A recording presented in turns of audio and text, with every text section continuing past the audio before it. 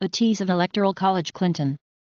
Women, such as the students at the all-female Wellesley College, were spit upon and verbally attacked by two men that rode around campus in a pickup truck that obnoxiously displayed large Trump flags.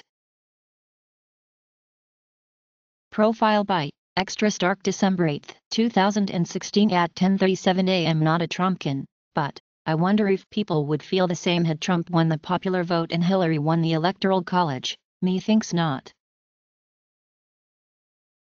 Wisconsin voters said no to Clinton. Feel free to republish it in part or in full, just please give credit to the Colorado Independent and add a link to the original.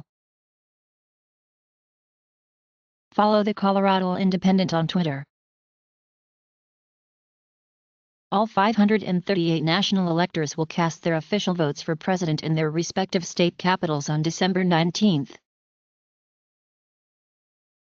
Protect our Constitution and do not allow a fundamentally unfit person to become our next president.